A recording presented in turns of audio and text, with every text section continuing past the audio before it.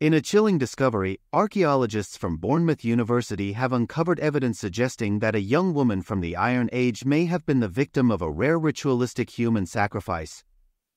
The evidence shows that she lived a physically demanding life before it was cut prematurely short in her late 20s, and that her death was a brutal one. Her rib was fractured just a few weeks prior to her death, and a cut mark on her neck suggests that her death was violent and bloody. And her burial was highly unusual. Archaeologists led by Miles Russell of Bournemouth University in the UK believe this constitutes rare but convincing evidence the woman was a human sacrifice. In the other burials we have found, the deceased people appear to have been carefully positioned in the pit and treated with respect, but this poor woman hasn't, says forensic anthropologist Martin Smith of Bournemouth University. We have also previously found ceramic pots and remains of joints of meat next to human remains, which we believe are offerings for the afterlife. This was nothing like that. The young woman was found lying face down on top of a strange, deliberately constructed crescent-shaped arrangement of animal bone at the bottom of a pit, so it looks like she was killed as part of an offering. The fully articulated skeleton was uncovered during an archaeological dig in the south of the UK back in 2010, and the strangeness of the burial immediately stood out. But to learn the story of the woman who lived and died around 350 BCE, so many years ago, a detailed study of the bones was required. The researchers performed osteological analysis and scanning electron microscopy of the bones, isotope analysis on one of her teeth, and a three-dimensional reconstruction of the body and the marks thereon. They also studied the animal remains that appeared to be included in the woman's burial.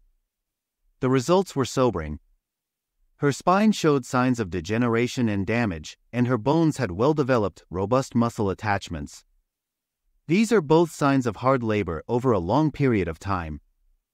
Isotope analysis is a technique that identifies ratios of isotopes that replace calcium in a living creature's teeth and bones.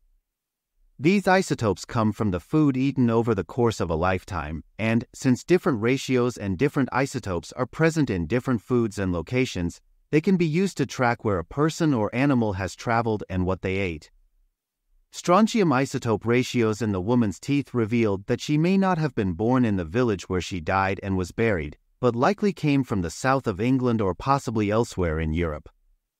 And finally, there are her injuries. One of her ribs had a fracture that had partially healed, which means she lived for a short time after sustaining it. And the cut mark on her cervical vertebra, her neck, had no signs of healing. It's likely the wound that killed her. Her burial arrangement, too, is odd. She was found face down in the bottom of a storage pit, in an attitude that suggests that this is where she was killed and left.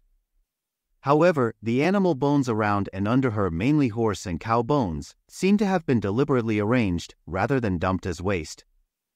Human sacrifice in the British Iron Age has been mentioned by a number of authors throughout the millennia, but actual physical evidence of it is scant. This, the researchers say, could be an example of one such ritual murder. All the significant facts we have found, such as the problems with her spine, her tough working life, the major injury to her rib, the fact she could have come from elsewhere, and the way she was buried could be explained away in isolation, Smith says.